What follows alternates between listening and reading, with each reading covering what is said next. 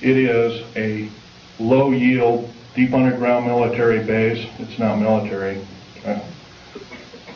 Whack-a-nut base, basically. It's buried about 500 feet underground. It is a long runway underground. It's about 3 miles long. It's got 2,700 prison cells in it. There's a track on either side of it. Food and shower facilities are all on, they're kind of like individual cars on tracks, and they service each prisoner. You got to change your clothes once a week. You got to shower once a week. No television, no nothing. Totally underground. Minimum lighting facilities. If you talk, you are beaten senselessly. 2,700 federal prisoners are in it right now. The worst of the worst. I don't know about you, folks. I learned an old song in church. The vilest offender who truly believes a pardon in Jesus is quickly received. I don't believe we or anybody else in these United States has the right to torture anybody. I don't care if they're a murderer, a rapist, or anything else. We should basically get rid of these kind of individuals. But if we do have the guts and maybe a little bit of fortitude to kind of hope that, well, I don't want murder on my hands, and we imprison them, I don't believe this is the way. Question? A comment. It appears that we're way past the 2-year voting cycle to stop what's happening. Right now, well, like I said before, start forming cells, enclaves. I hate to say this, enclave has a peculiar, nasty overtone to it. But start forming enclaves, start talking to people, talk your head off. Talk your head off because your life depends on it. I'm not asking you to do what I'm doing. I'm asking you to risk your life for these United States like I am doing.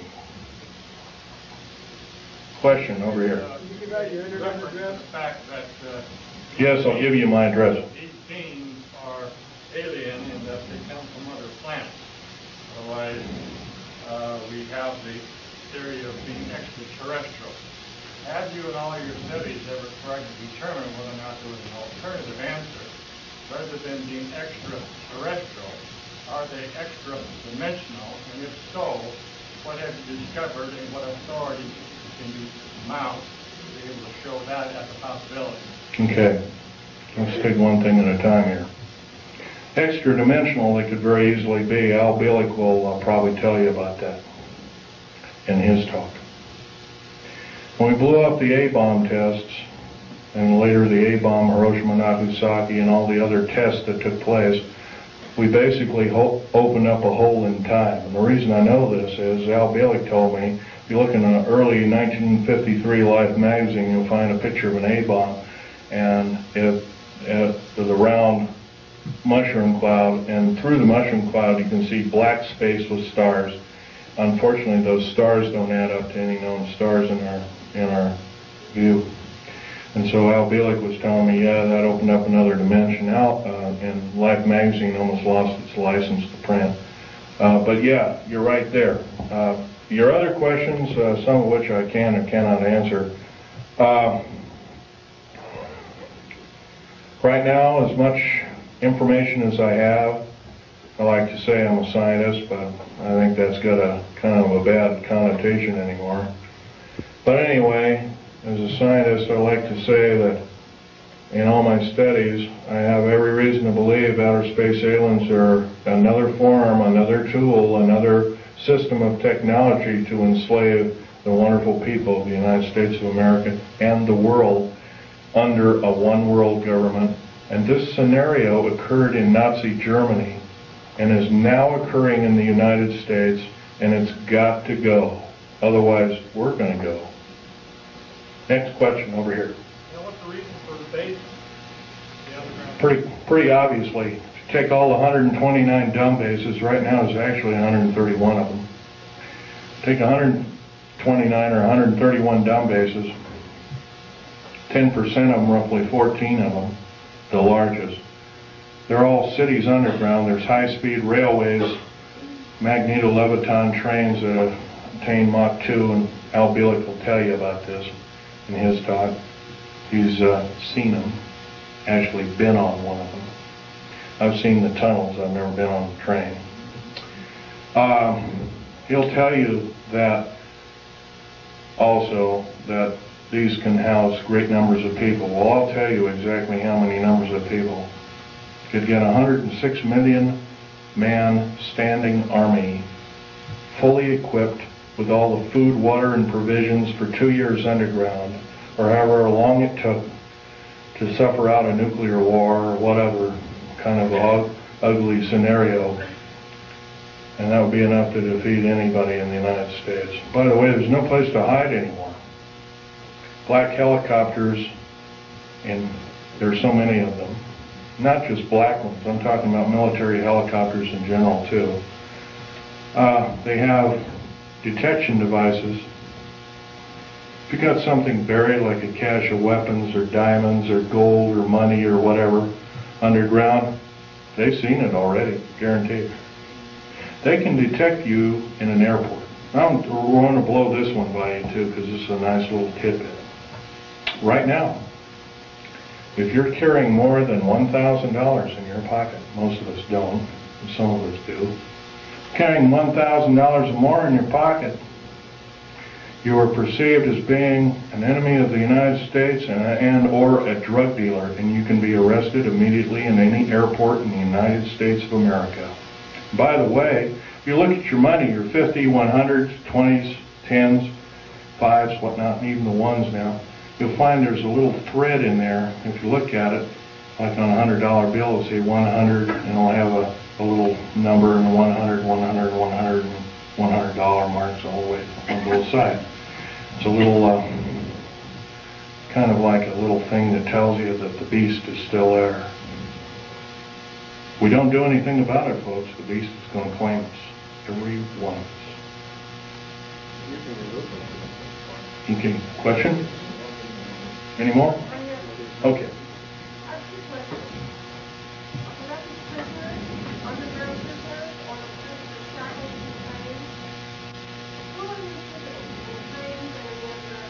Okay, the underground prisoners right now, they're using the worst of the federal prisoners and the worst of, yeah, criminals. That's correct. And that's pretty obvious. You add up if you add up 143 per car, multiplied by 107,200, multiplied by 11 general contractors, each with a similar contract, you're going to come up with a figure that exceeds 15 million. 15 million is the number of patriots in America, number of concerned people in America, and also a number of people that could cause the federal government harm in America today, right now. And my second part is, are you saying that aliens are just I'm saying our federal government blew up Oklahoma without question. Clearly proven.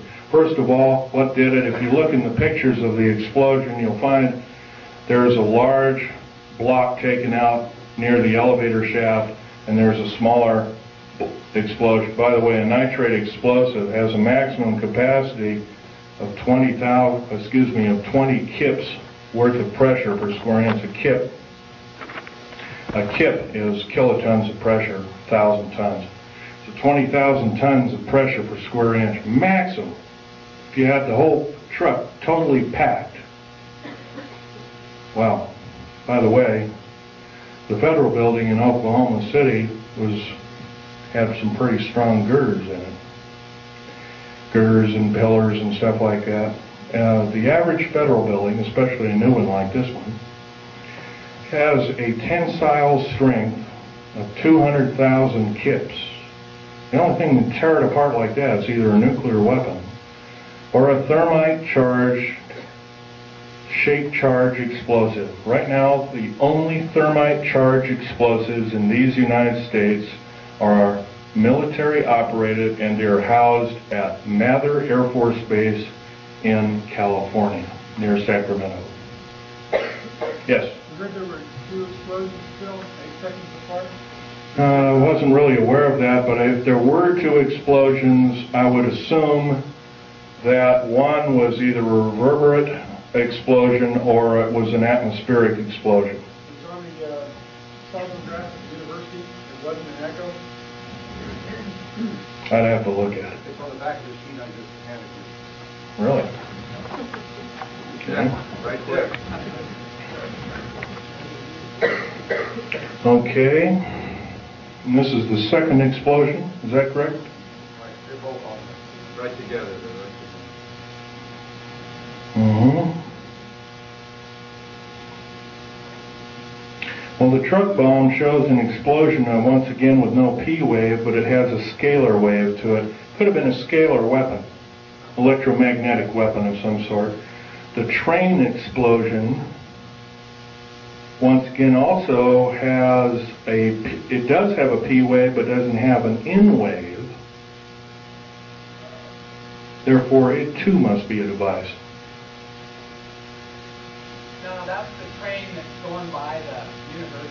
Oh, it is. Okay. It's going kind of by the All right. I heard the director being interviewed, and he said the same thing. There were 2 explosions, and they asked him if it could have been inside, and he said... Well, this one here that says truck bomb. No, that's not the bomb. That's a truck driving by the university. No, this, okay. It says, truck and bomb. I see, okay. The 2 that are marked bomb, once again, have the configuration. It's called the squared sine wave configuration, or Crazy Ivan, as the Navy calls it.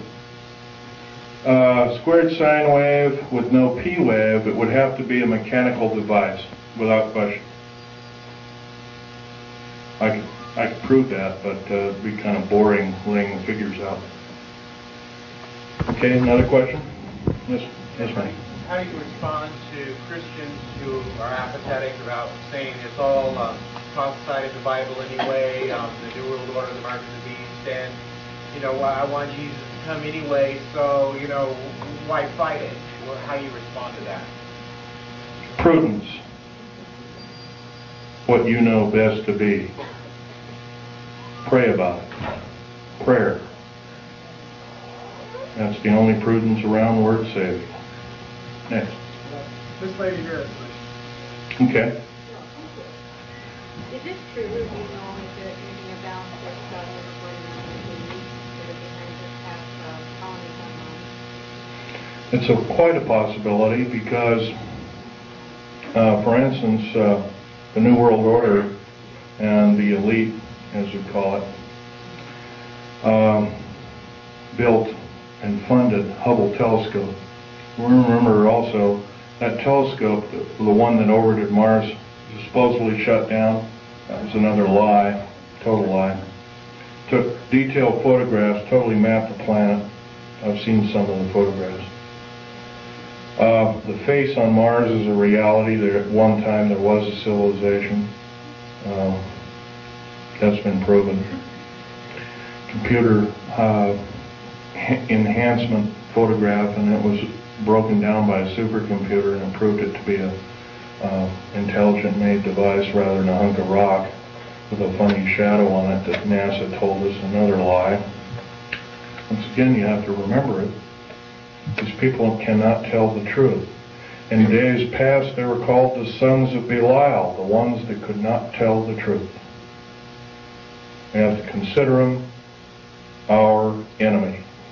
Next, this fellow. Yes, they do have bases on Mars. Have you heard of that possibly these rays are part of the experiments which our government are doing under base of taking the synthetics and all these creatures that perhaps they're manufacturing? No, sir. I can tell you right now that's not so. They have a copper oxide for a blood, similar to an octopus, a cephalopod, or an insect, or a spider. Another thing is their chromosomal structure is totally different. their cellular structure is totally different. No, sir, that's not true at all.